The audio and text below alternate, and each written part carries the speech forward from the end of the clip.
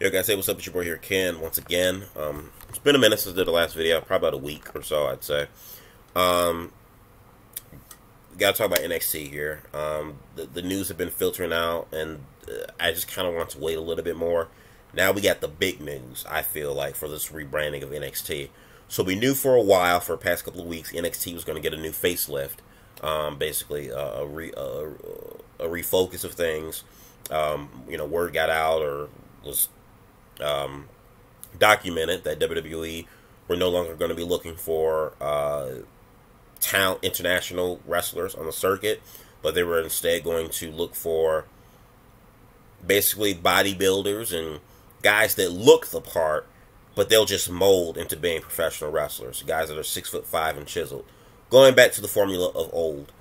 Before NXT was a blimp in anybody's mind, that was WWE's formulaic plan for building stars, and now they're going to go back to that dated idea.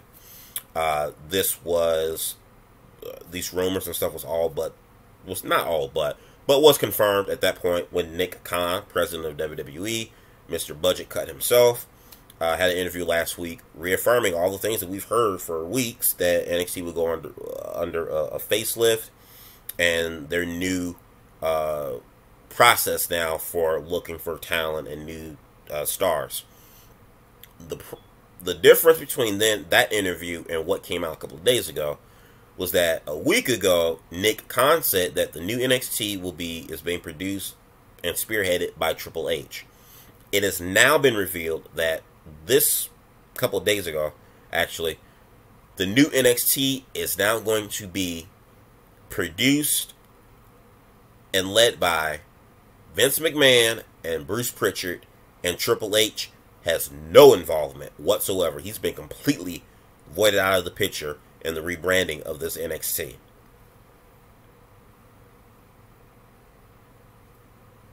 Like, as a fan of that brand, this is it. This is the end. I am curious to see what they'll do, but you gotta figure this new NXT is basically going to be SmackDown or Raw light.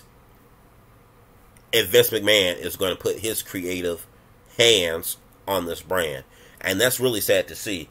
First and foremost, the saddest thing is that NXT, Vince McMahon has never took the time or effort to watch NXT, to know the stars that funnel through that brand. So when those stars come from NXT and they go up to a Raw or SmackDown, Vince goes and says, "Who is this person?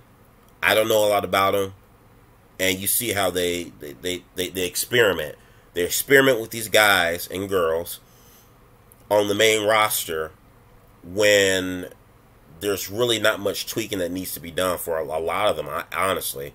Some of them may need a little tweaking here and there, a little refinement, but most of them really don't. But you see a lot of that because Vince doesn't watch NXT. And I've always said, for as busy as Vince McMahon is, I'm not expecting him to watch NXT and know all the storylines, all the main top stars in that brand. But at least have somebody like, I don't know, Kevin Dunn or someone. He has plenty of stooges. Kevin Dunn or Michael Hayes. Somebody look at these guys and funnel this information to you. But instead, Vince is just kind of like out of the dark and out of the clue. And he has been for this brand and starts to come through it since its inception for the last almost 8-9 years. That the second carnation of NXT that we've had. So for him to be completely ignorant to NXT for as long as he has been, to now he wants to step foot and have a creative process and have a say in the brand, which, I mean, at the end of the day, he would have a say in it because it's WWE and it's his show, it's his company. But the fact that he will want to take the initiative now to take, creative properties now in NXT is kind of baffling to me. And to me, I think it's nothing of him and Bruce Prichard having their hands on NXT. Nothing about it says good news to me.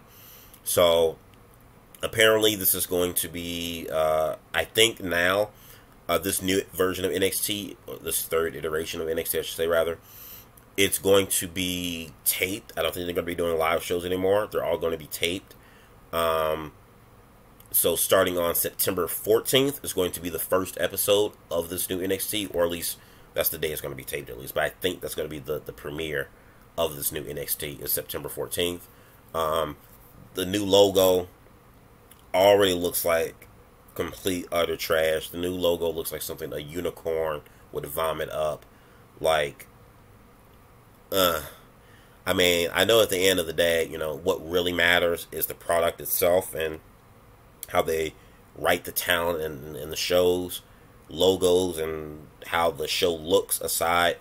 All that is, you know, secondary. But I will say this, until the show premieres, you know, looking at stuff like the logo and things that we're hearing definitely ain't getting people hyped up for this new rebranded NXT. That's for damn sure. And I just think it's as a wrestling fan, as a fan of that brand, it's just sad to see it go like this, because you know this new NXT is going to be a Raw / SmackDown light. You know, one of the cool things about NXT and what made it really, you know, one of my favorite wrestling companies or brands was the fact that even though it was under the WWE umbrella, NXT was kind of like its own little thing, it's on its own little pocket. You know, Raw and SmackDown are very highly produced shows with, you know, the bright lights and all the effects. And some could say it's a little bit too overproduced. Now, that type of production quality and stuff, it looks nice on a WrestleMania or Royal Rumble or SummerSlam or any other big pay-per-view of the year. But when you see that, like, constantly all the time, it kind of takes some of the grittiness out of wrestling and really just makes it like what it is, which is a showman, you know, a theatric type of thing. Whereas NXT was kind of like this underground WWE's best kept secret. Take a page out of Buddy Murphy here. WWE's best kept secret was that NXT brand, because it was underground. It had good high quality production that would beat any other wrestling show on TV, but it wasn't overly produced like a Raw or a SmackDown. It was still kind of gritty. It was underground. It had a nice, intimate, small feel between the wrestlers and the audience. NXT was bringing in those hardcore fans, those hardcore wrestling fans. The same fans that AEW caters to is the exact same fan base that NXT had targeted. And I don't know if WWE realized this or if they even care, but that same audience that NXT catered to, that AEW also caters to, with this rebrand, from the sound of it, now if it does well, cool, great, we're good to go. But if this ends up being like another Raw or a SmackDown, the same fans that loved NXT for what it was, you're hand delivering them over to AEW, to the competition. Bar none. Just bar none. I think it's sad. I mean, like I said, I'm all about change. I mean, one could say that NXT hasn't been the same for a while. I think a lot of us can agree NXT was never the same once it got to television. That the product seemed like it kind of lost some of its edge, and a lot of people could feel like they overstayed their welcome, like your Adam Coles and your Tommaso Ciampas. Because at the end of the day, NXT is a feeder system. It's a feeder system for WWE to pipeline, the next generation of stars up to the Raws and the SmackDowns. So you have guys that have been there for 2, 3, 4, 5 years, not really allowing other people to come in and develop, I should say, rather, and move on as the other people move on. It can hold the brand down, and I think that's hurt NXT a lot in the long term. Coming out of this now with this whole rebrand issue, but despite that, though, I think the biggest thing we could say was that NXT coming to television, that was really the beginning of the end for it, because once you're in TV land, you're you're in Vince McMahon's world at that point. NXT was fucked the moment it got put on TV, because then at that point, it was all games for Vince McMahon. to put his hands on it. And look, Vince could have put his hands on it too on the WWE Network. That's not what I'm saying.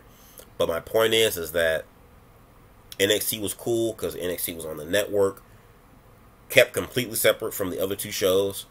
But once NXT made that transition over to television to try to stifle NXT's growth, that's when they're fucked up, because not only did they lose to NXT and did not stop NXT's growth, which is a good thing, I'm glad, but that didn't work in that brand's favor, because Vince, I'm pretty much sure, looked at that and says, yeah, these guys ain't cutting it.